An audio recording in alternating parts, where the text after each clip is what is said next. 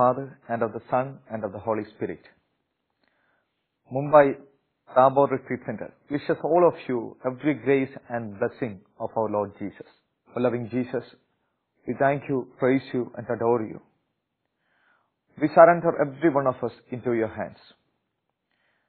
As we listen to this word, we thank you for all the blessings and graces you have showered on our life.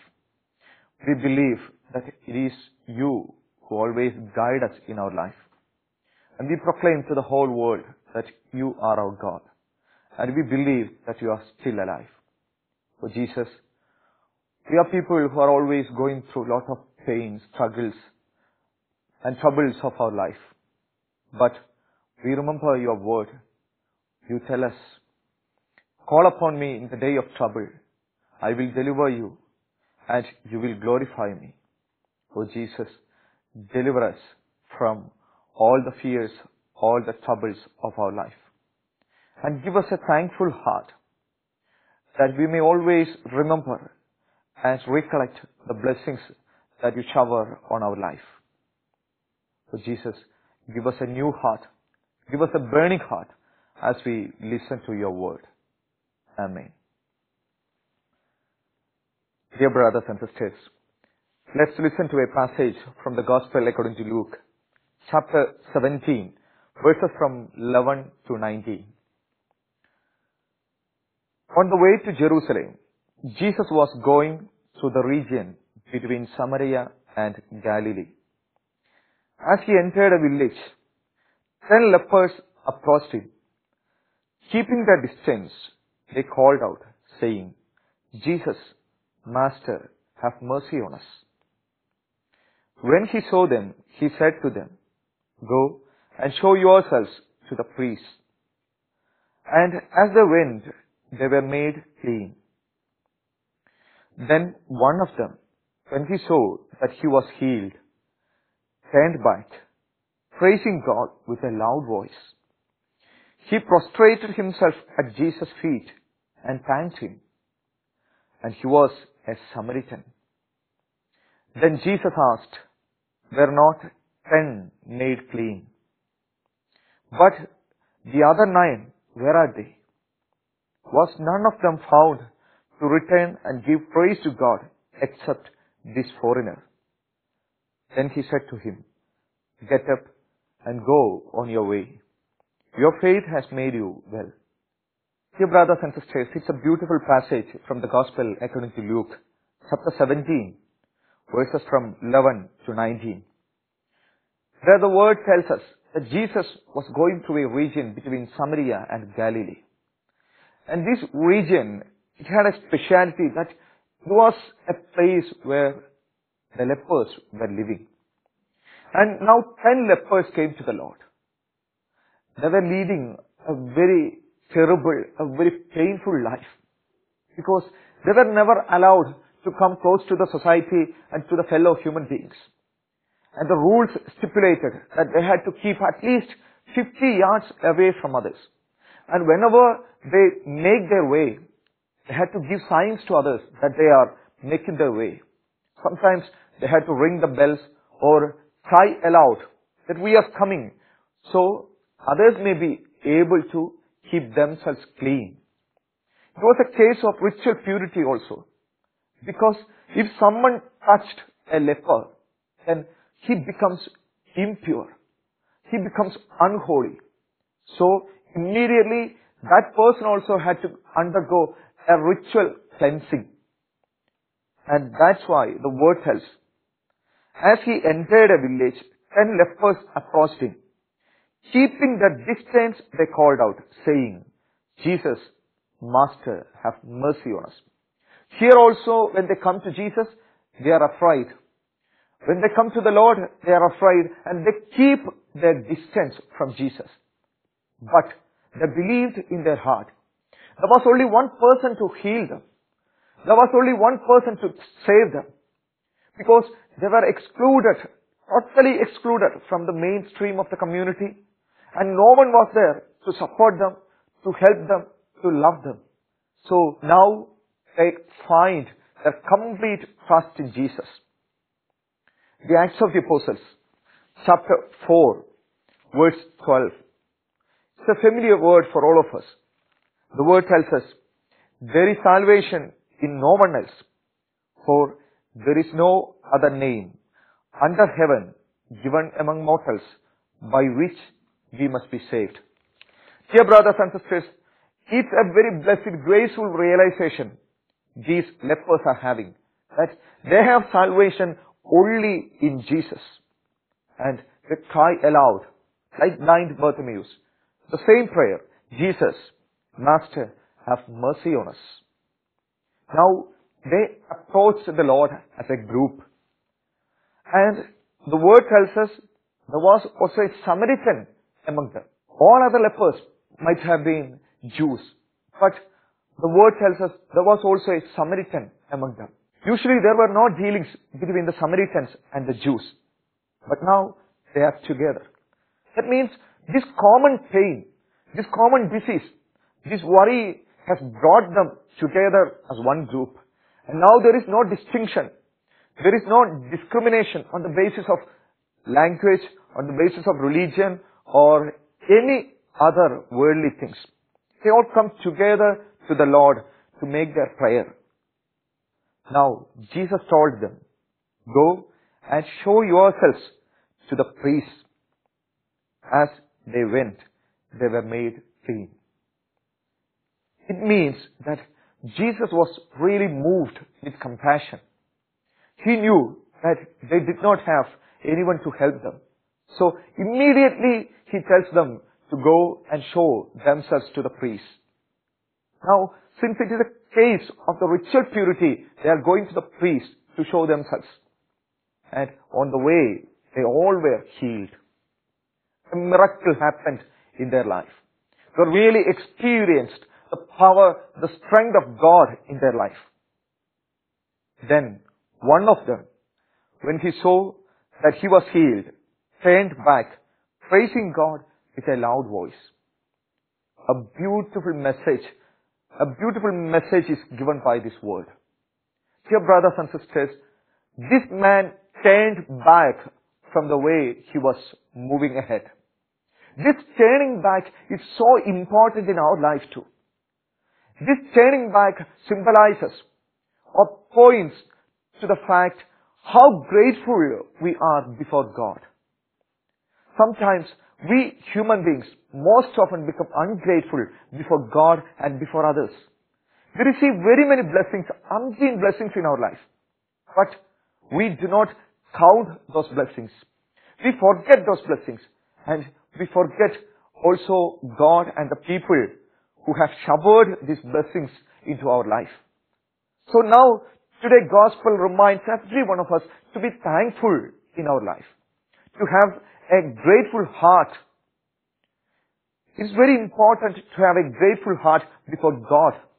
Because if God had not protected us, if God was not carrying us in His arms, surely there were times when we would have even lost our life itself. So dear brothers and sisters, we have to be always thankful before God. That's why the psalmist reminds us, Psalm 103, verses from 1 onwards we read, bless the Lord, O my soul, and all that is within me. Bless His holy name.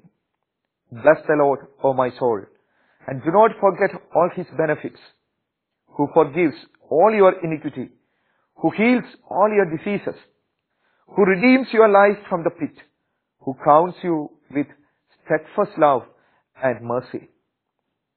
See, dear brothers and sisters, He forgives our iniquity. He heals our diseases. He gives us His love. He gives Himself to us. But even then, we forget to thank God. Sometimes, most of us, when we come in prayer before Jesus, we place so many conditions before Him. We raise the list of our intentions, prayers before Him. And we indirectly tell the Lord that only if you grant these conditions, these prayers, I will remain faithful to you. I will remain close to you. Otherwise, I have so many other places, other persons to trust in, I will go to them. Dear brothers and sisters, we should not become people who will be faithful to Jesus only if our prayers are heard. But we have to keep in mind that He has given us more than we deserved in our life. So today, the Word invites us to be faithful, to be grateful to God first. This turning back in our life is so important. We all might have heard about the huge ship Titanic and the disaster happened to it. The newspaper Washington Post reported about this disaster in this way. It could have been avoided. Why? Because it was a great event. The ship was all set for its first journey. The whole world was waiting to witness its first journey, and so many people were part of it. It began to move. As it covered a quite comfortable distance, the telephone in the engine room began to make noise. It began to ring. There was also a person who had to take care of it. But he did not care it. He was immersed in some personal interest in his own matters. Finally, he felt it as a disturbance, and now he takes the receiver in his hands. From the other end, he heard a voice. The voice was this: there is a huge iceberg on your way. So it's very dangerous. So you reverse the engine of the ship. He was totally terrified. And now he kept the receiver back and tried to reverse the engine. But the history tells us he did not get any more time. He did not have any more time, and the ship hit the huge iceberg and began to sink into the deep waters. It was the greatest disaster that the world had ever seen. Dear brothers and sisters, it's an invitation that we all listen to every day in our life. You have to turn back. You have to reverse the engine from the way you are going ahead. The book of Baruch, chapter 4, verse 28. God would tell us, "For just as you were disposed to go astray from God, return with tenfold zeal to seek Him." That means we have to turn back to God to thank Him. Here, this leper, he returned to Jesus. He returned to the Lord to thank Him for the mighty blessing he received in his life. And Jesus tells he was a Samaritan. That means he was a foreigner. He did not have so many opportunities to know who God was. But all others might have been Jews. All others who were healed might have been Jews, but they did not come back. Sometimes we are born in Catholic faith, and people accept this faith at some times in their life. And we have all the opportunities to know the power of God, the power of His name, to come close to the miracles He works for us. But how zealous we are in our life. Dear brothers and sisters, sometimes when we speak to the non-Christians, the people who earnestly desire to know who Jesus is, sometimes when we talk to them, how zealously, how devotedly they are speaking about the Lord. We have to see the expressions on their face. They want to know Jesus. They want to thank God. They are always coming near to the Lord. But we most often become the people who go away from the Lord. Here, this Samaritan, the foreigner, returned to the Lord and thanked Him. So, dear brothers and sisters, first we have to be thankful toward God Himself. Then He has to lead us to a thankfulness towards our fellow human beings. Because we human beings are always people who need the longest time to be self-sufficient in our life. Our parents took care of us, the elders took care of us, and the people nearby us, our friends and others took care of us. That's why we are here now. And we need the help of others. So, we should always be thankful towards others also. That's why the first letter of St. John, chapter 4, verse 20, St. John would tell us, "I love those who say, I love God, and hate their brothers or sisters are liars. For those who do not love a brother or sister whom they have seen cannot love God whom they have not seen. So we have to love, we have to be thankful towards our brothers and sisters also. And these days, it happens always the other way, especially towards our parents. Our parents took care of us, but sometimes we forget. There are people who even forget that parents are alive. A few months ago, you also might have noticed a news in the paper. It happened in Mumbai. A son, he was working abroad and he came to see his mother. She was living alone in a flat. He came and knocked at the door. But the door was not opened. Somehow, he broke the door and got inside his house. The thing he came across was the skeleton of his mother. He was seen as she was sitting on a chair. The police officers asked him, "How long it has been since you contacted your mother?"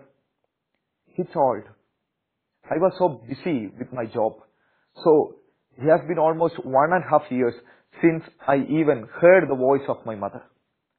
Dear brothers and sisters, this man told, "It has been 1.5 years since I heard the voice of my mother." There are so many children all around the world who do not even hear the voice of their parents. And now we have to be thankful toward them also. In the first letter to the Thessalonians, chapter 5, St. Paul tells us, chapter 5, verses from 17 onwards. "Pray without ceasing. Give thanks in all circumstances, for this is the will of God in Christ Jesus for you. Do not quench the Spirit." St. Paul says, give thanks in all circumstances. That means we have to thank God not only when our prayers are heard. We have to thank God not only when we are blessed in our life or when we have a lot of prosperity in our life. But the word reminds us we have to be thankful toward Him all throughout, all the moments of our life. Here, this leper was very much grateful toward Jesus. And he returned to the Lord. Jesus is asking an important question to him. "Were not 10 made clean? But the other 9, where are they? Was none of them found to return and give praise to God except this foreigner?" Jesus is asking, where are others? The same question is raised before every one of us. God asks how it has happened, why it has happened that you have forgotten the blessing I have given you. You have forgotten the grace I have given you. Dear brothers and sisters, it should not happen in our life. Because there is only one person who always cares for us. There is only one God who always loves us, and He is Jesus. So, there should not come a time when we forget our God. Then, with that last word, Jesus said to him, "Get up and go on your way. Your faith has made you well." Jesus knows that he had great faith in his heart, though he was a Samaritan. Dear brothers and sisters, I told you, we all have been gifted with so many opportunities to know God. But how much faith we have in our heart. How much gratefulness we have in our heart. Again, St. Paul in his letter to the Ephesians, chapter 5, verses from 18 onwards, he reminds us, "Be filled with the Spirit as you sing psalms and hymns and spiritual songs among yourselves, singing and making melody to the Lord in your heart, giving thanks to God the Father at all times and for everything in the name of our Lord Jesus Christ." Give thanks to the Father all times and for everything in the name of our Lord Jesus Christ. Let's be people who always thank God. And this turning back is so important in our life. Dear brothers and sisters, let's count all the blessings we have received in our life. And let's all turn back to God to thank Him. And also, let's turn back to others to thank them. It's not enough that we merely say a thank you, but the thank you, the thankfulness should always reflect in our attitude towards others and also towards God.